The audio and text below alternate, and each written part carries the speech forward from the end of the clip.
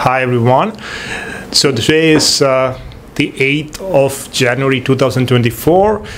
A lot of people who took the CFA November exam might have a little bit of anxiety or excited about the results coming up on Wednesday, right? So it's coming out on the 10th, particularly for CFA Level 1, that is confirmed date.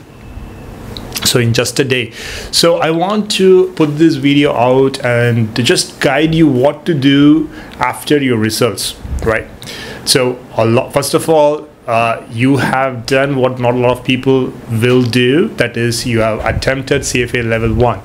See, people who start to prep for CFA Level 1, from anecdotal and from what we have seen, almost 40% of the people fall out. They decide not to take the CFA Level 1 exam.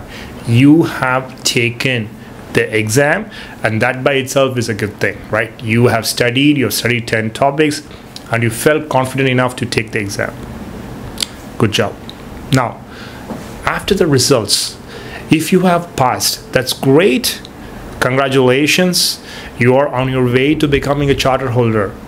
And in the next step of your journey, you need to think about your CFA Level 2 prep. So right now is January, so you can definitely do the August or the November 2024. The May is going to be very challenging unless you've already started preparing. So let's assume you are going to be thinking of either the August or November, which is what 99.9% of the people are going to be doing.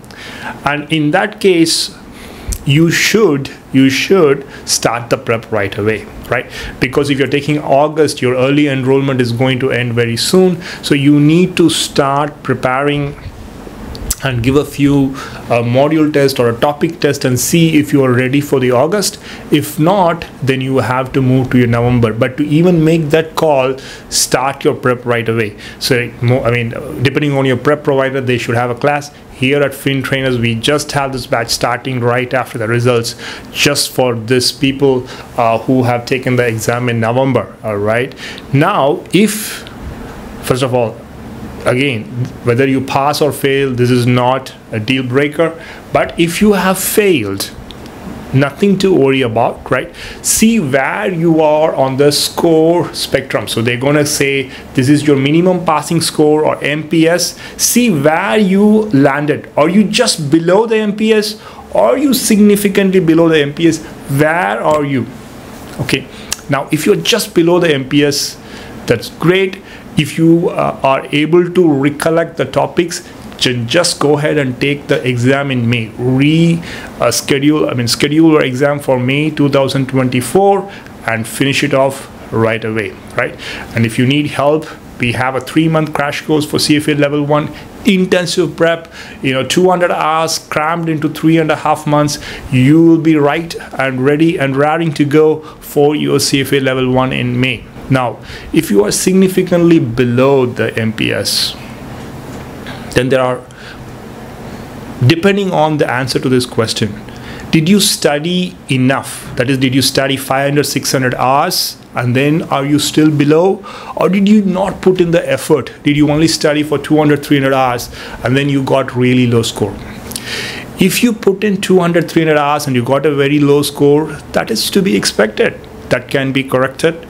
So then you take the time, prepare well, take the exam in August. That is probably the best option for you. Study for the next 6-7 months. Take a lot of mock exams, practice test, and this time you crack it, right? This is doable. If you have studied really hard, that's 700, 800 hours, and then you failed. And not just fail, the scenario where you're just below MPS, that's fine.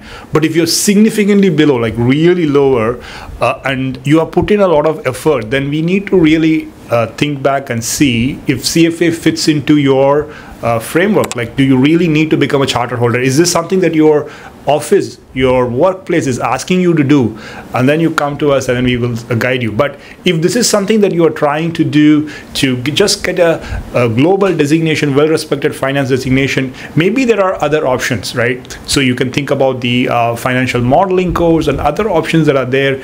Again, do reach out to us about those various avenues that you can go on and make yourself a success in financial career, right? So there are other options. CFA obviously is the gold standard when it comes to financial career, but if there are other avenues that are better suited for you, we can definitely explore those. All right, either way, again, for you to go sit for the CFA Level 1 exam and take it, that by itself, you have taken a lot of effort and you're put in that time to go there and do it. So I wish you all the very best. I look forward to celebrating with you all after the 10th, and either way, reach out to us. We will guide you and help you in your journey to become a charter holder.